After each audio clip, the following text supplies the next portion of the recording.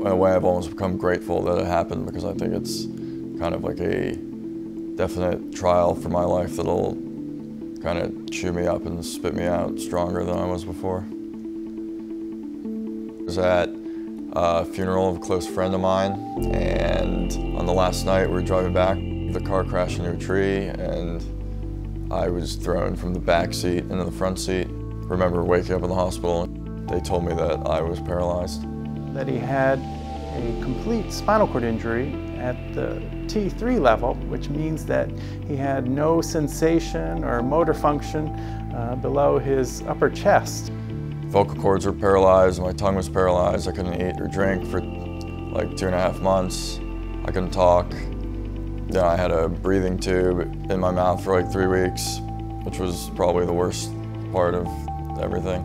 When someone's first injured, all they can see is what they've lost, what they can't do, who they're not anymore. He's a free spirit, and the last thing he would ever want to feel is confined.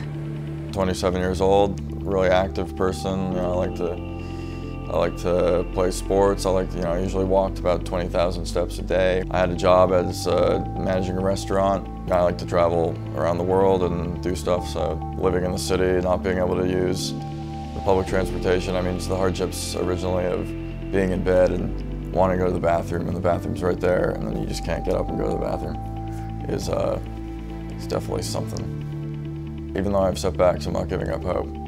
First I started at Mount Sinai doing the Exoskeleton, and then I moved to the VA where I'm part of a rewalk clinical trial.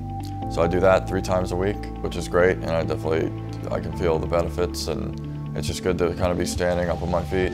The Exoskeleton program that we have here at Mount Sinai, I think is critical. It's a robot that is kind of fitted to the outside of the body, which moves the legs and allows someone to be upright and to move about.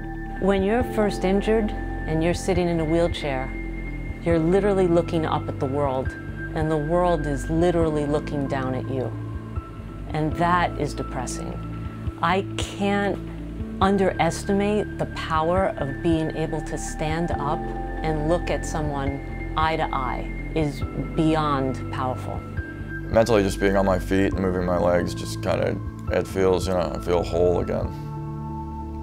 I've been training for months, with really no purpose besides just getting myself better, and then out of the blue I'm told that I get to participate in this 5th Avenue Mile, which is this prestigious race in Manhattan. This is the first year that they're going to have people in exoskeletons do it, and for me, one of the things I've lost is kind of being able to be competitive and in that play sports and do stuff like that. So just being able to get out there and competing like everybody else. Peter went from not being able to talk or eat or even sit up in bed, and a year later, there he is crossing the finish line in an exoskeleton and actually winning the race.